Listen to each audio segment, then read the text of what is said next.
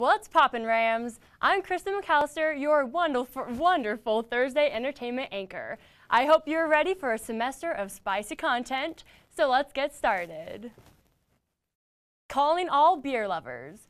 Fort Collins' own New Belgium Brewery is hosting their Walk in the Woods tour one day of the month for the next 4 months. Starting tomorrow, September 6th, you can take a walking tour through New Belgium's wood cellar and learn about the history of sour beer and the brewery's wood aging program. The only catch is you have to be at least 21 years old, ticket prices are $55 per person, and you should probably be a fan of beer. So if you decide to go, get out your closed-toed shoes, put on your beer connoisseur hat, and get ready for this fun event. Sometimes we all just need time to reach out to somebody we care about. Well, the Right Card shop in Old Town is giving you just that. On Sunday, the Right Card will let literally anybody come down, write a note to whoever is on their mind, then they will take your note to the post office and mail it to whoever and wherever you want, and it's all for free. All I can say is, don't be afraid to show a little bit of love this Sunday. Or hey, just feel free to show some love every day. Who let the dogs out? Who? I found out the answer to this very question last week. I didn't think there was anything better than going swimming on a hot summer day until I saw dogs swimming. For the past 15 years, City Park Pool has dedicated the last day of the summer to allow man's best friend to enjoy the pool. Today is August 25th, and it is one of the most popular days at City Park Pool. It is the Pooch Plunge.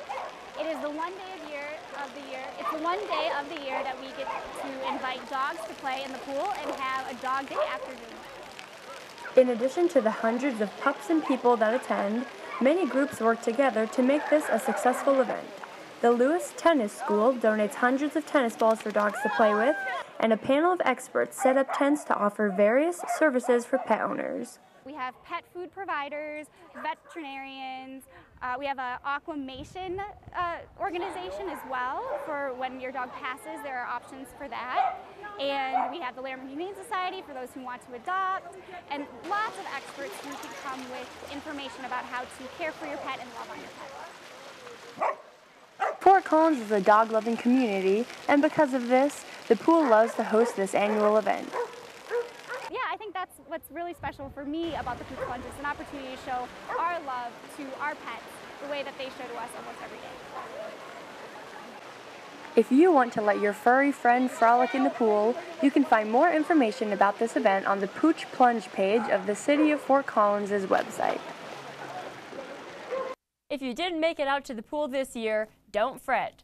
This event will happen again at the end of next summer. If you're looking for some entertainment on the screen, the Horsetooth Film Festival is back for the City of Fort Collins' crowd. There will be plenty of different events for every person to enjoy.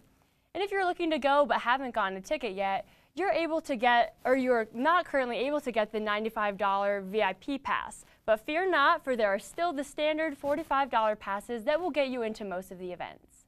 The festival starts tomorrow and it will be going through Sunday. It's time to get her done. Comedian Larry the Cable Guy is coming to town. He will be performing at the Lincoln Center right by CSU's campus tomorrow night at 7:30. Being the top-of-the-line comic that he is, ticket prices start at $50. The price is a little high for my broke college self, so if you go, definitely let me know how it was. Or if you just want to pay for my ticket, that would be great too, but ultimately it's your choice.